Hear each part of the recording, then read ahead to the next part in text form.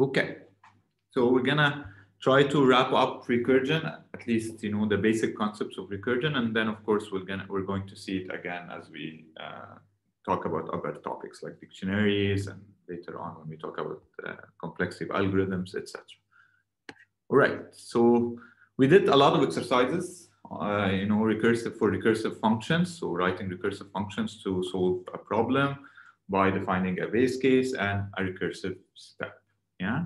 The last example we looked at on Wednesday was this palindrome. We've already written an iterative function or an iterative algorithm to state whether a given string is palindrome or not. Meaning what? Meaning whether it can be read from right to left the same as from left to right. And you guys gave me a lot of good examples the last time. So close, like Madame or Abba. Yeah, all these sorts of examples. Let's try to take Madame as an example. Okay, what is annotate? Why is not annotating?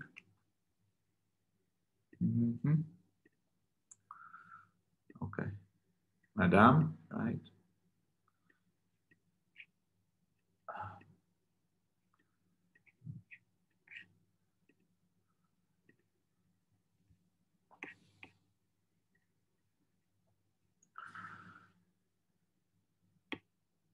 Okay.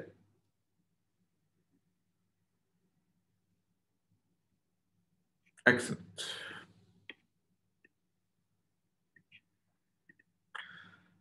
So Madame is obviously a palindrome because you can read it from right to left, the same as left to right. So how do I think about this recursively? We started talking about this the last time. If you give me a string like Madame, I could do the following to solve it recursively. I look at the first letter of the string and the last letter. Okay? If they are the same, great, then I've solved one part of the problem. So basically, if this is M and this is M, all I have to do is decide whether this is a palindrome or not. That's another string. I can pass it to the function again recursively and solve the problem on this. Okay. If I give it another, like sun, for instance, as another string as input, as soon as it sees that the first letter and the last letter of any string that is given, any recursive call, are not the same, then it stops and returns false because sun is not a palindrome. Okay, so that's really the intuition. I'm gonna look at my string, check the first and last letter, and then solve the same problem on a smaller input, which is the substring starting from the second letter till the end before one. Okay, and then the substring will also be, I check the first letter of this, so A versus A, yes, they're the same. So go and check, D, and so on. What is the base case? What is the easiest? Can you tell me without any, if statements or anything? If I give you, a string of what property, will you be able to tell immediately that it is palindrome? There are one letter exactly, or if length is 1, excellent. Or of course, it's an empty string. An empty string is also a palindrome. Yeah, so 0 or 1. The length is 0 or 1. Exactly. Okay, so let's see the code. Actually, let me. Okay. Voila. Yeah. So here's the code. I'm saying the following. This is a function called palindrome that takes a string as argument. It checks whether the length of the string is less than 2. So as you guys said, 1 or 0. And if it's less than 2, so one character or an empty string, I return true immediately because this is a palindrome. A string with one character is read from left to right as from right to left. Excellent. So this is the base case. Now, what is the recursive step? The recursive step is this. I'm gonna go and check. Now, okay, if you have a string whose length is greater than 2, so 3 or more characters, check the first and the last characters. Are they the same? Okay, so if that's the case, you're gonna have this true. Okay, and then you call the function recursively again on the substring from the second character all the way till the end before 1. Okay, so the -1 means till the end before 1. Okay, so I sliced the string. Okay, great. If this was false,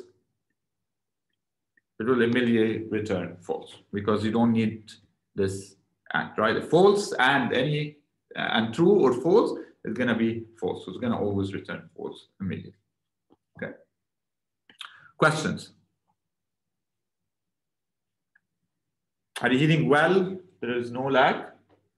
Can you tell me?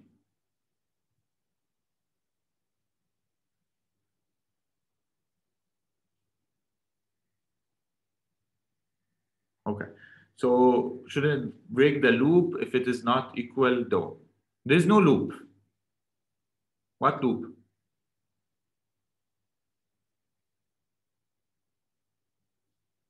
It's a recursion, right? So it's going to say, okay, I know, right? I'm here in this function. Let's say I give it ABBA. Okay. Or ABC. It's going to go here. ABC, its length is not less than 2. So it's going to go into the else. It's going to check, is A the same as C? Right? It's not. This is false. Just immediately returns false because false and anything would be false. So if this was or, for instance, it would have had to continue with the recursive call. Okay. Other questions? Let's run it.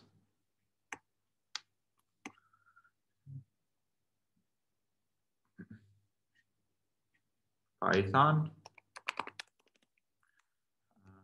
Yeah, Python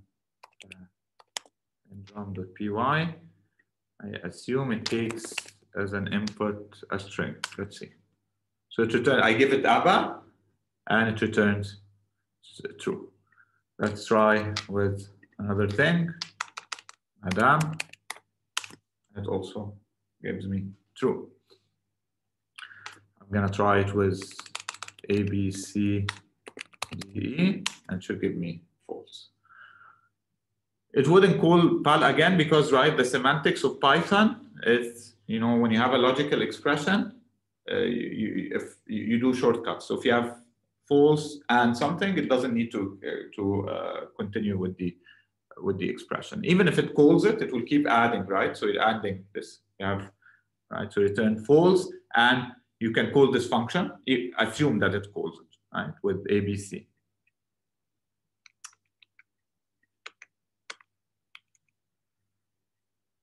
Yeah, so assume you have ABC at the input. It doesn't matter even if it calls the function. It will check A is not the same as C, so it's gonna give this false, and then call PAL on B, right, alone. B is its length is less than 2, so it's gonna return true, and then the final call, right, would be false and true, which is false. So it doesn't matter whether it solves it or not. Most likely, right, in Python, if it sees a logical expression and it knows one of them is false and it's an AND, it immediately stops. Yeah, false and true, that's exactly what I'm saying, Rawat. False and true is false. Yeah, refresh your memory on logical expression, please. Other questions? Okay. Let's go back to the running again. I want to check if you're following or not. Okay, clear. And do the following. I'm going to run the function. And I'm going to give it Madame. What do you expect it to return? True or false?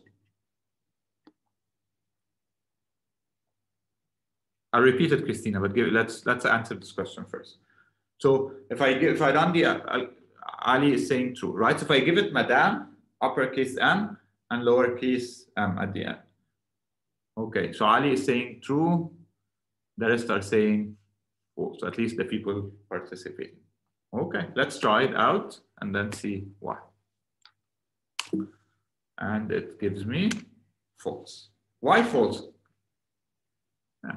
Okay, because here I'm doing M uppercase is not equal to M lowercase. If you want it to work for, case insensitive, to be case insensitive, you have to do, for instance, is lower of S0 equal is lower of S of minus 1. Yeah, so do some first normalization before you work. Okay, Christina, what is the question? So you're saying, can you repeat the second part of the else statement? Okay, so here's the second part. I have an S. Let's say, S is equal to A, B, C, D. Professor, I don't know. Yeah, you don't know what?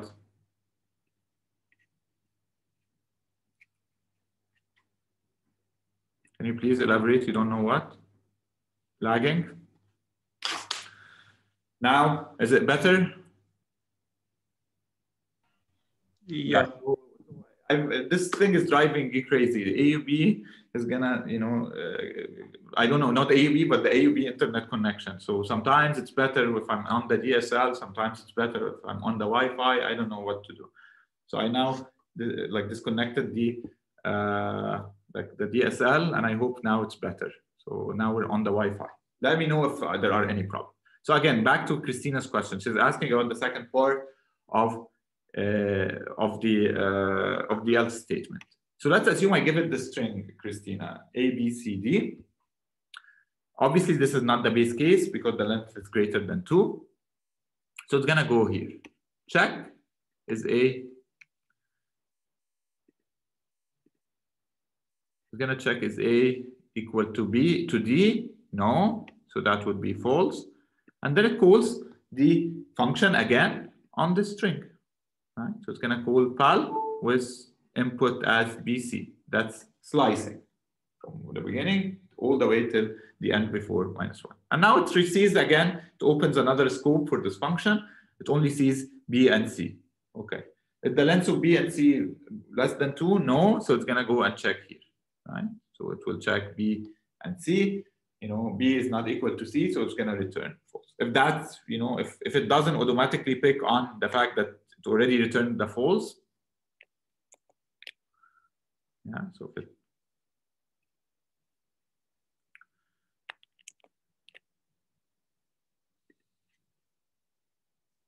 if it hasn't already picked on the fact that it returned false here, it will continue calling the function until it hits the base case. Either way, it's gonna keep. Yeah, it keeps slicing and checking until it hits the base case. Yeah, it might return earlier if it finds a false at some point, because I know false and anything, whether true or false, is going to be false. So it might immediately return. But even if it continues until it hits the base case, it's going to always eventually return false, because you keep accumulating one false after another, and so on. Yeah? Again, try to draw on a piece of paper or trace it by drawing these scopes. So assume, give it an input and see what happens, when you open the first F scope, you open the second F scope, and so on, and then trace back the return back to see, in the cases when you give it a palindrome versus when you don't give it a palindrome. All right? Okay, great.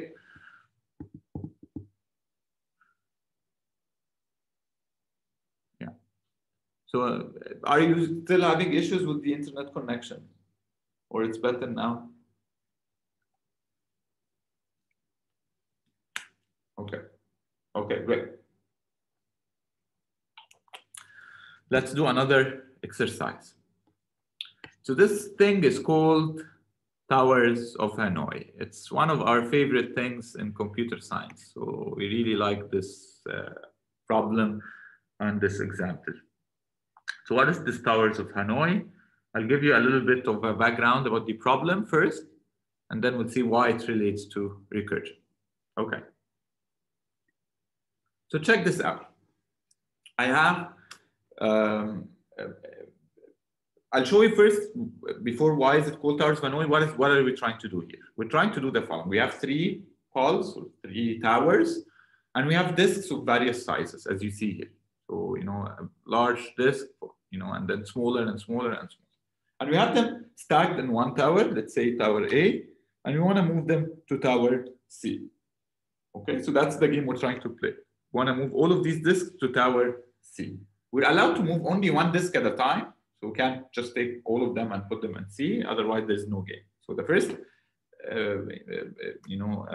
issue or the first restriction that we have is that we can move only one disk at a time.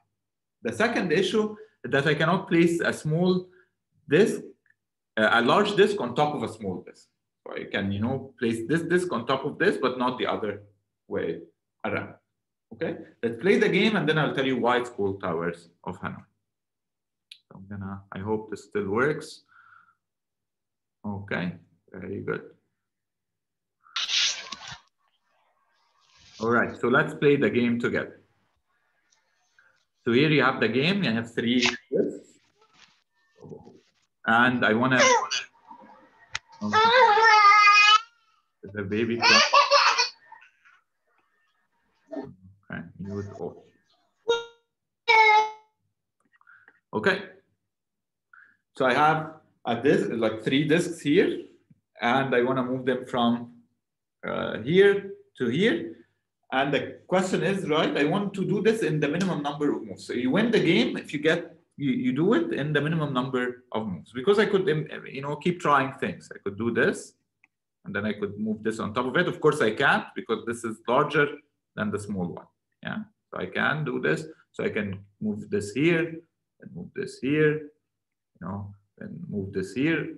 And it's counting how many moves I'm doing, right? Eventually, I want to move them as they were, yeah, so basically like this, but on the third tower, yeah, on tower 3. And I want to do it at the minimum moves possible. Okay, so tell me, what do I do? What is my first step?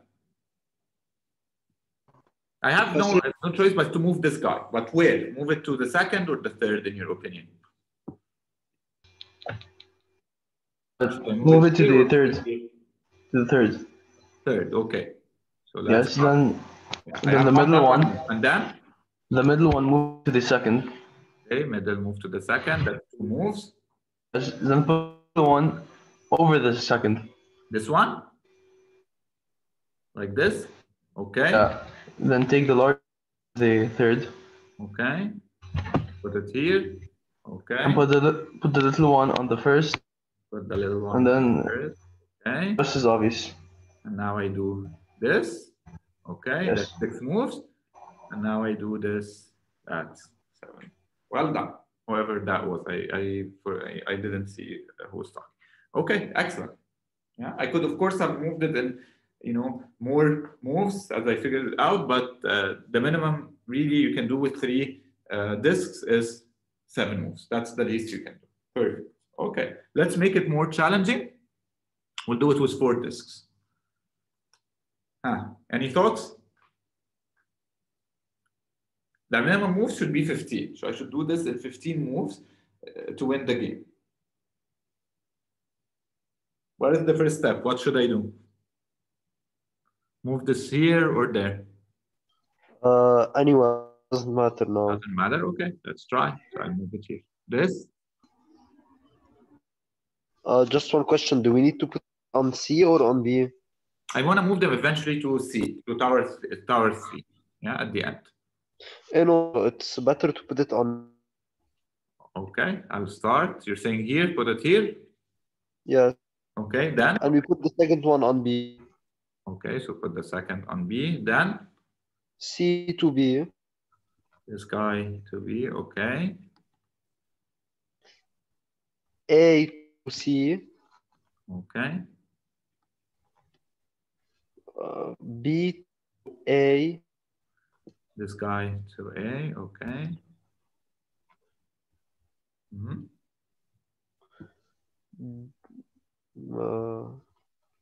This guy here. B to C. Yeah, okay. A to here or here?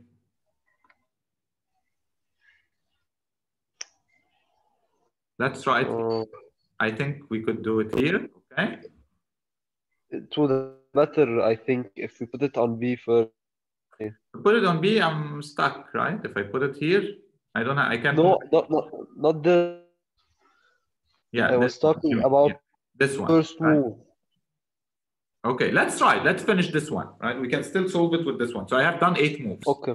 Yeah. Now what do I do next? A to C. A. Okay. I don't have any other choice but to do this, and then Oh. like this, right? We're stuck, right? Maybe you should have moved it here. Yes, and B to A. But then we're not Virgin doing B to anything. A. Yeah, we're not like this. Yeah. Yeah. Okay, and then I can move this here, right? And then move this here and move this here. I've done already 15 moves, but I haven't, or 16 moves, but I haven't really solved the problem. I wanted to move all of these guys to tower C, not B, right? So I have to continue like this. Let's do it like this. So here is a simulation of how we solved.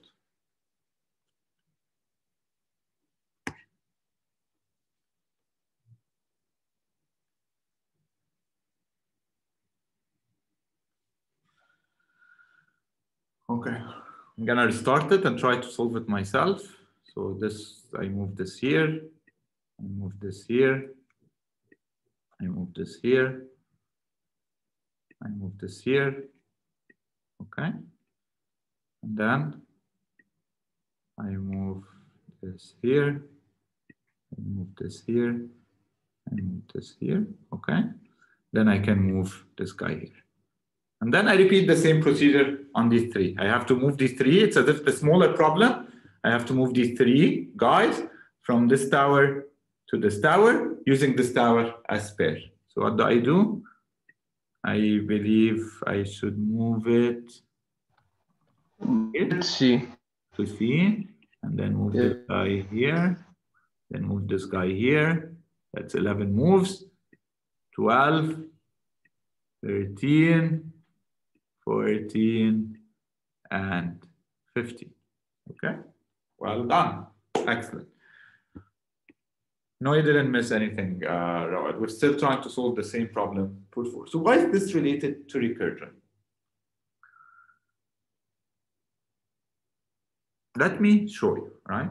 So what I did for solving the problem with 4 is the following. I moved these 3 guys. I want to move these 4 here, eventually here. So what I did is I solved the problem to move these 3 guys. Here's how I break the algorithm. I'm gonna move the top 3 guys to this one. So as if I have a smaller version of the problem, I have 3 disks only, and I want to move them to B rather than C. Okay, so I solved this problem, moving these 3 guys to this in the minimum number of moves. We've already seen how to do this right now. Okay, so now I have moved these guys, let's say, like this, like this, like this, like this, and then what? Yeah, let me restart. Just like this.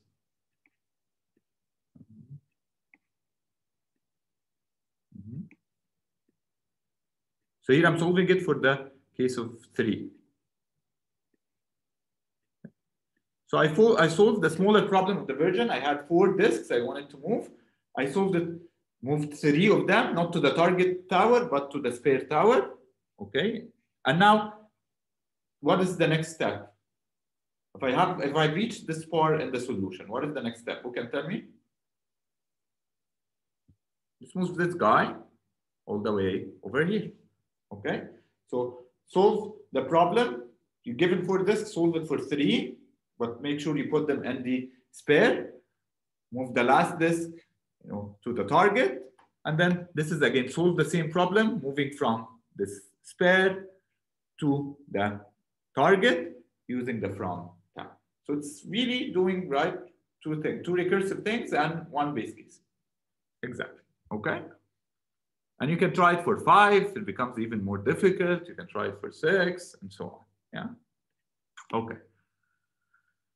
So before we get into the solution again and explain it, I'll tell you why is it called Towers of Hanoi. So it has a story or a myth behind it that there are monks in Hanoi, which is the capital of, who knows what Hanoi is? Well, Hanoi is where, in which country? Anybody knows?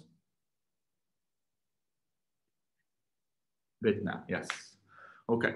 So Hanoi, so there are monks in Hanoi in some, temple or something like this, and this temple has 3 towers, and they're moving a stack of 64 gold discs. So assume these guys are 64, and they are gold, okay? And they want to move them from tower A to tower C, using B as pair. And they can only move one disk a day, and a larger disk cannot be placed on top of a smaller one, as we've agreed. Okay, so they can move only one disk a day. And they want to finish this task as soon as possible. So really, that's why we care about the minimum number of movements. We want to help them figure out how to do this so that they use the least amount of days possible.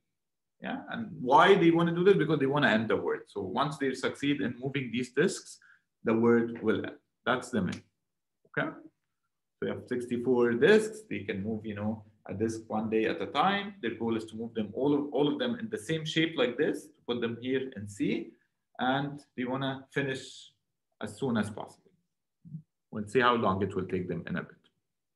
Okay, so why is this related to recursion? Let's say I want to write a program that tells these monks the steps to do. In other words, right? I want to tell them, that it takes the number of disks, which is 64. I tell them, move from A to B. Okay, what does that mean? It means take whatever is on top of A, put it on B. And then I want to say move from A to C. So take whatever is on top of A and put it on C. And then move from C to B. Whatever is on top of C, move it to B. So I want to give them, the instructions. Following the rules of the game, of course, that I cannot put a disk, a larger disk on top of a smaller disk. So these instructions will take into consideration that. Okay, so how do I solve this problem? How do I write this algorithm? Think recursively. Here's how I solve it. I have, n disks as input, so the n is in our example 64. I'm gonna solve this problem by saying the following. I solve the problem. So let me annotate a little bit. Let's say I have the following. I'm gonna write a function called Hanoi or H that takes number of disks as input. Okay, and what are the? Let me clear. So it's going to take, H is a function, and it's going to take n, the number of disks, the 2, which tower, I'm moving from originally, which tower I'm moving, from, right? So F, and then which tower I want to target, and which tower it displays. Okay, let's assume the function is like this. Okay, as a simple input or an example input, I can give it 64. So I have 64 disks, and they are from tower A. So I want to move them to tower C using B as pair.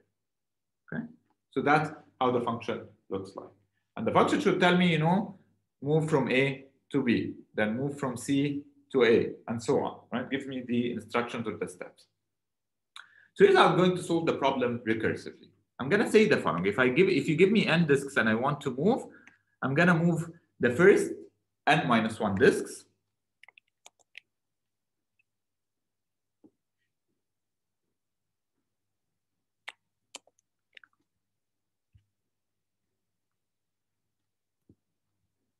Yeah, so I'm going to move the first n-1 disks if you go here. So solving the problem, I'm going to just say, assume I want to move these guys. I'm going to move these n-1 disks. How I'm solving the problem? From A to B, okay? And now that's the first step. And now I have this one last disk. I'm going to move it to C. And then I'll solve the same problem again. Now I have these guys all in B, move them to C using A as pair. And so I solve the problem recursively this way.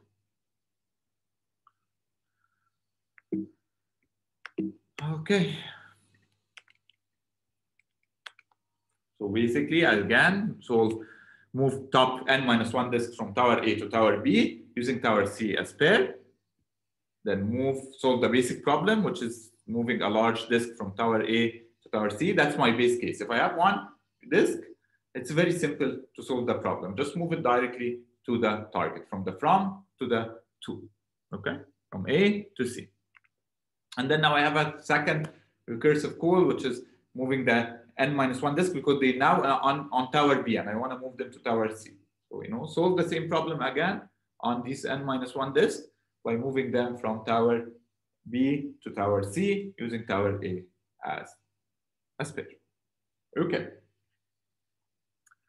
Let's see the code. Is there a case where there are only 2 towers? No, there are different versions with different number of towers, with different number of criteria. So I think there is one which is 4, and there is no closed form solution for it. In the sense you cannot really, here if you see the simulation, it tells you the minimum number of moves. There is a formula for computing this. Yeah, you give it n, and it's it uses something like a geometric sequence, and it can estimate the exact number of movements. If you have 4 towers, I think nobody has a closed form solution. So you cannot really figure out what is the minimum number of moves. But for 3, we know. For 2, it's impossible, yeah, because you don't have something to spare to put on it, right, Ali? You need at least one spare to be able to move things before. Otherwise, from here to here only, you'll never be able to do it, yeah, because you do this, and then you have no other choice but to do this. Yeah, there's nothing else you can. Okay. All right. So let's see the code. Here's the function. I'm calling it towers, and it takes 3 parameters: n, from, to, and spare. Okay. So what is it doing? It's saying, okay, this is the number of disks. This is the target, the source tower that I'm moving a disk from to.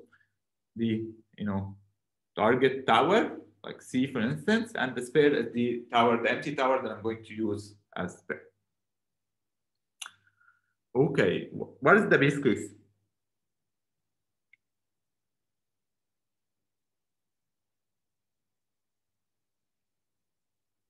When n is equal to what? 1 disk, which means when n is equal, yeah, when n is equal to 1, right? So if n is equal to 1, like here, if I say, they don't have in the simulation 1 because it's tricky, yeah? So if n is equal to 1, all I have to do is say print move from the, tower from to tower 2. That's it, yeah? So if n was equal to 1, I have 1 disk only. Imagine here I have only 1 disk, yeah, the large one, and I want to move it to C. I need only 1 move, right? Move from A to C.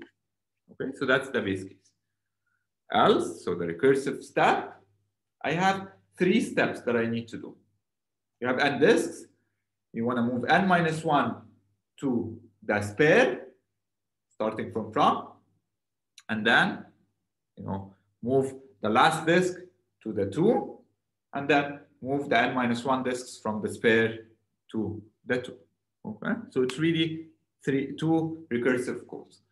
Towers, here is n-1. I'm calling the towers, the same function recursively, but with the smaller input, n-1 disk. I'll focus only on the top n-1 disks. Where do I want to move them? I want to move them from the from, because that's where they started, to the spare rather than to the target, right? To B, tower B, not tower C. Okay, so if I annotate this, and n is equal to 64, this is A.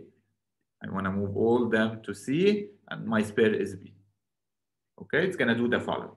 Move the top 63 from A to B, right?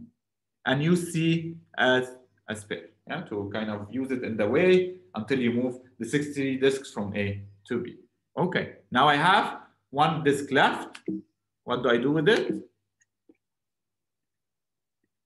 I just move it from, now it's on the from, right, to the 2, using spare as the spare. I don't need the spare, but because the function takes 4 arguments, I have to specify. So now it will move, you know, the tower, right? The last disk from A to C using B as spare. Okay. So that's the base case. Because I'm calling the function with n equal to 1, it will go here and it's going to say print move from A, sorry, to C. Okay, that's what it's going to do. And then I have solved the problem. I have solved 2 parts of the problem. Now the last part is the fun. To move back the n-1 towers.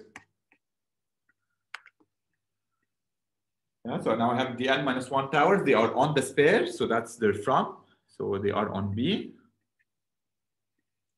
Okay, so they are on B. So I'm going to move them from B to C because that's where I want to put them. And I'm going to use A as.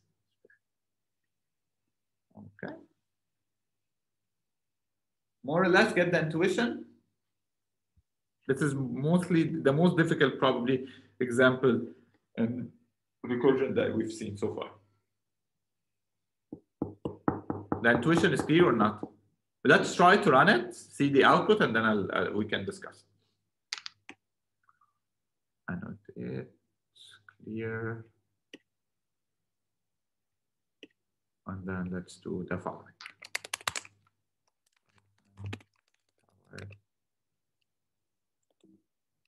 Annoy maybe. Let me show you the code just to convince you that it's exactly the same code. Okay. Yeah, I'm gonna remove this. We don't need this for now. Or let me make another copy. Just delete this. We'll talk about this later, this global and stuff. We'll talk about them later, okay? So here's the code exactly as in the slides, right? So I give it, you know, number here. Let's say, let's start with 3, with 1, base case. Okay? What should it do if I give it just 1 and run this code? Can somebody tell me?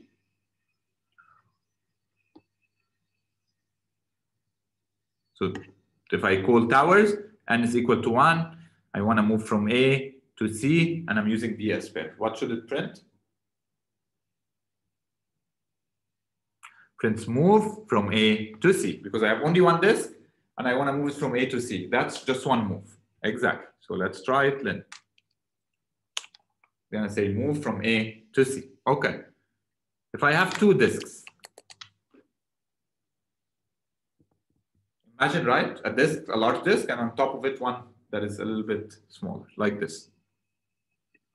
I have something like this, and on top of it, like this. And they are on tower A, right? Tower B is empty, and tower C is empty. What do I do? What is really, if you solve it without the code, then let's then verify whether the code is doing the same thing. So if I solve it without the code, I want to do this in the minimum number of movements. What is the best thing to do?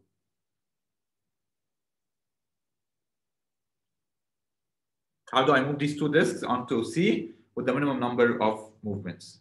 And I can move 1 disk only at a time. I move from A to B, okay? So the first thing is A to B, okay? That's the first thing. And then the large one to C, okay? So now I have the smaller one here and the larger one here. So I move from A to C, okay? And then from B to C, as right, Ali and Mahdi are saying, from B to C, okay? So that's what I expect the program to write. Okay. So let's see why this is the case.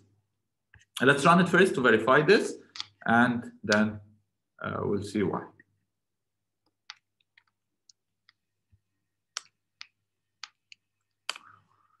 And as you guys see here, it's exactly written as move from A to B, move from A to C, and then move from B to C. So it's exactly that as we guys expected. Why? Because of the form. I have n equal to 2. So we'll get here, n is equal to 2. Okay, I have from is A, this is C, and this is B. Okay, so it's gonna get here. Is this the base case? No. Then it's gonna call itself again with towers of n minus 1. That's 1. Where's the from? It's A. Okay. Where's the spare? It's B. And what is the 2? It's C. Okay.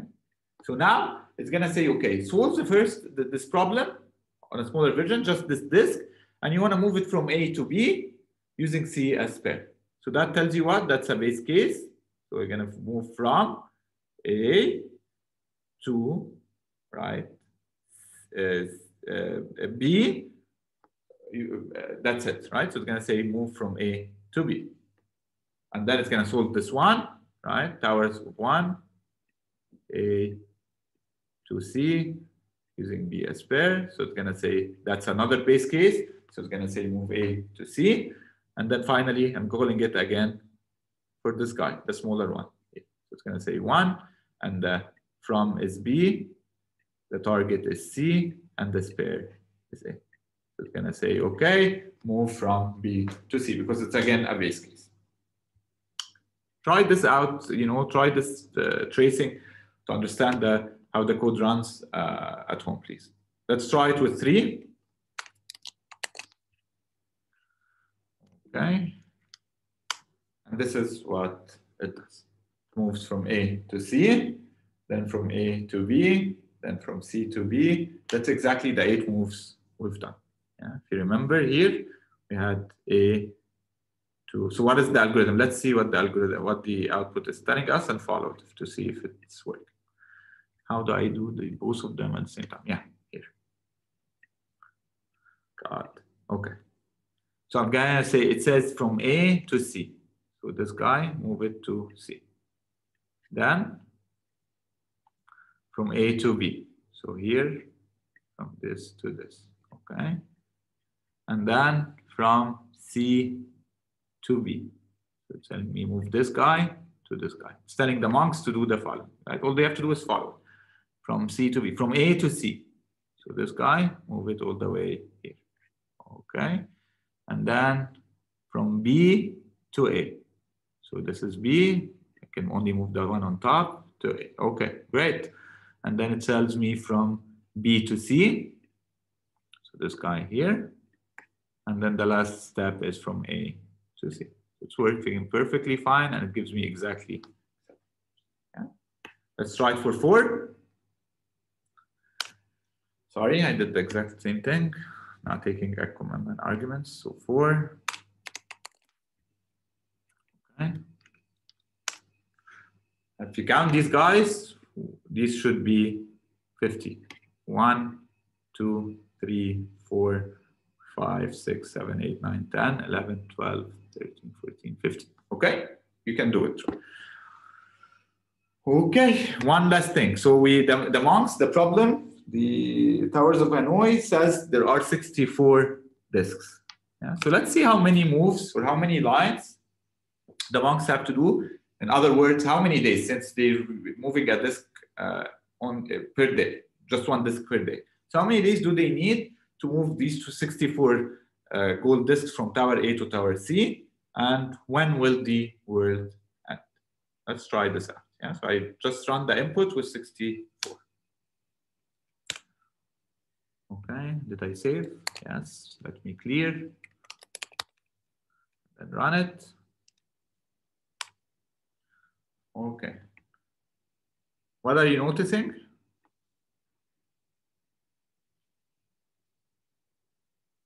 Are you seeing what's happening? What's going on? So if I have 64 disks, how many movements? The minimum number of movements I need is how much?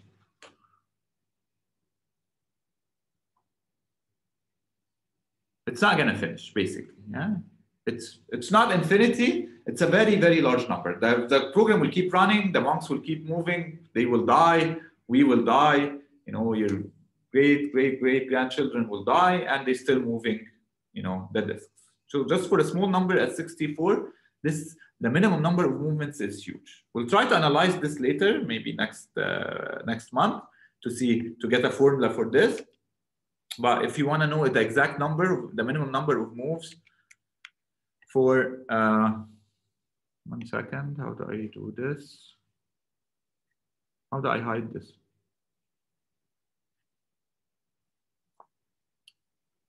Give me a second. Okay, escape.